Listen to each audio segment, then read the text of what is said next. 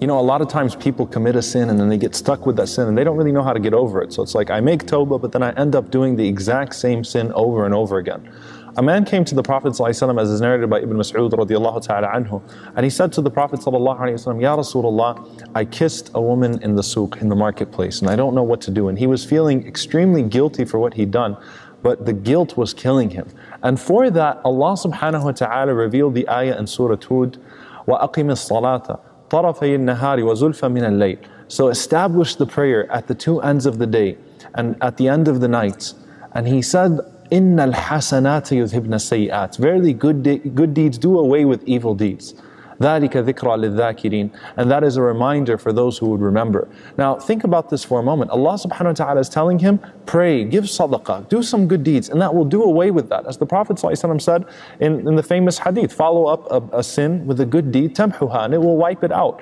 Allah subhanahu wa ta'ala also says in the Quran, أُولَٰئِكَ يُبَدِّلُ اللَّهُ سَيِّئَاتِهِمْ حَسَنَاتٍ, that verily Allah subhanahu wa ta'ala actually exchanges your sins into good deeds.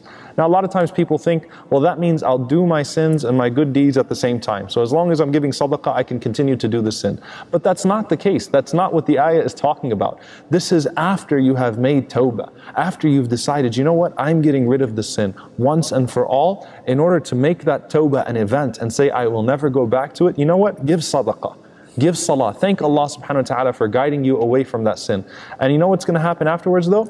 Even though your regret may have been sincere and you really wanted to get away from that sin, you're going to start to lose patience because that sin started to play an integral part of your life. So Allah subhanahu wa ta'ala says, wasbir, right afterwards, wasbir, فَإِنَّ اللَّهَ لَا يُضِيعُ أَجْرَ الْمُحْسِنِينَ. Be patient. Allah subhanahu wa ta'ala will not allow the deeds of those who excel to go to waste. Just be patient. Keep on that new path of yours. Keep on that good path.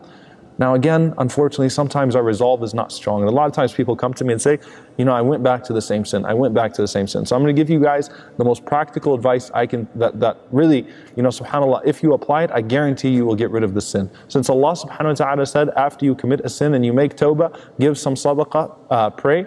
Here's what you do. The first time you commit that sin, give a certain amount and say to yourself, hold yourself to a standard. Say, you know what, if I do this sin again, then I'm going to pay a higher amount. So for example, so in essence, you're making your sins expensive. Pay for your sins.